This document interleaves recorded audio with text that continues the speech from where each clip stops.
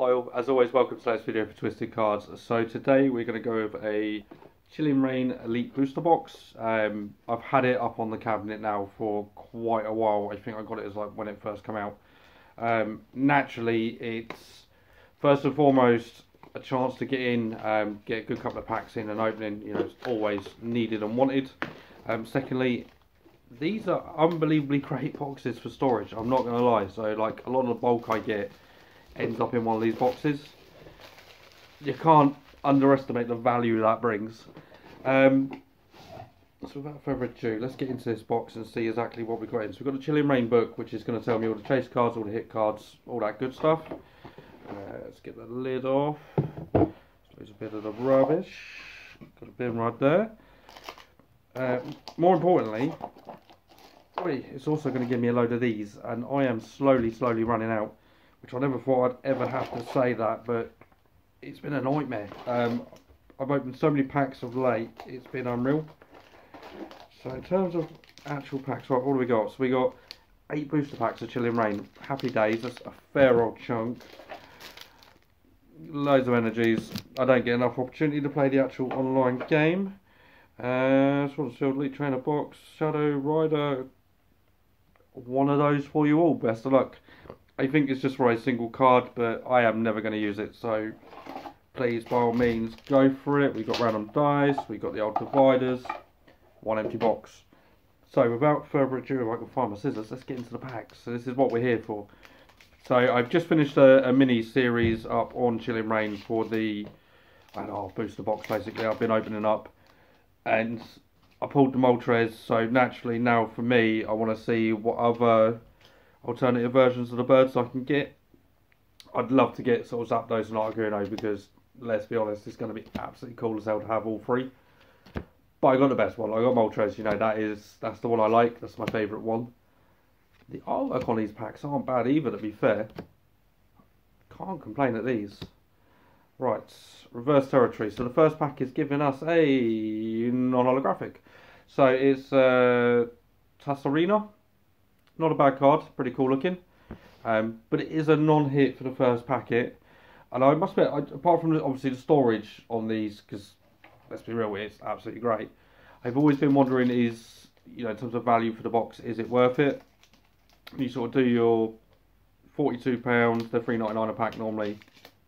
You sort of work out in your mind. In terms of the boxes though, I've not had much luck when it comes to hits. I really haven't, or not enough luck.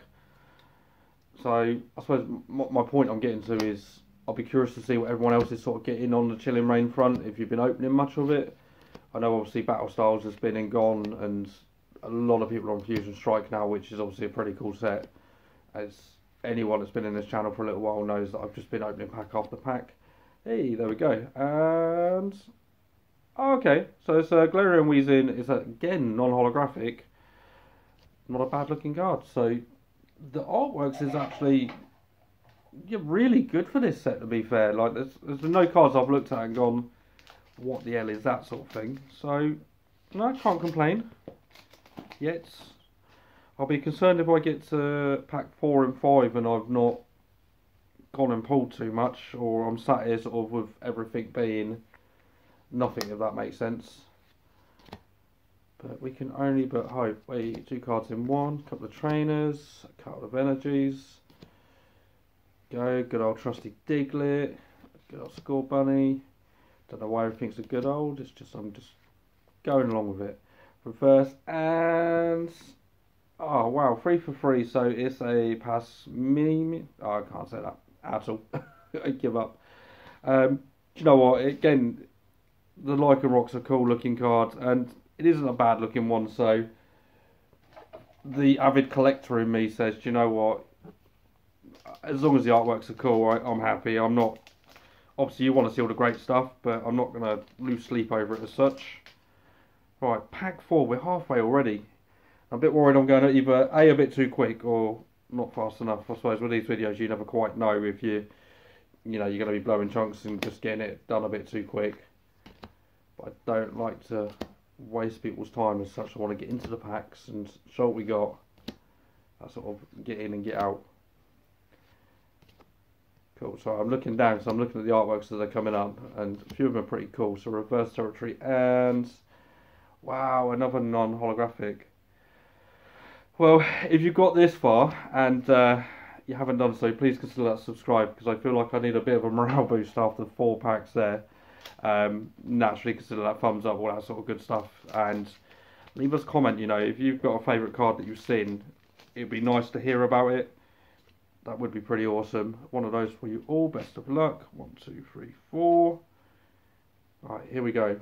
Second half. Will it turn itself round? We are all but hopeful. Come on. Yay, coughing. So got coughing, got the wheezing. It's pretty cool.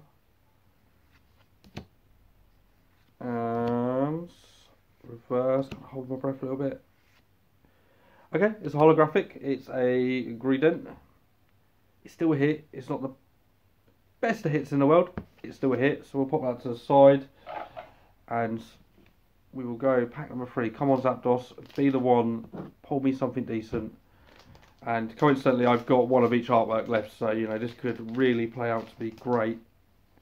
And the second half of this opening could be absolutely really good. Really, really good. Okay, bit of fire. That's what we like to see. Porygon 2, never made sense to me. I would have thought they'd at least change the name on it, but I suppose the story behind it is that it's sort of a manufactured Pokemon, isn't it?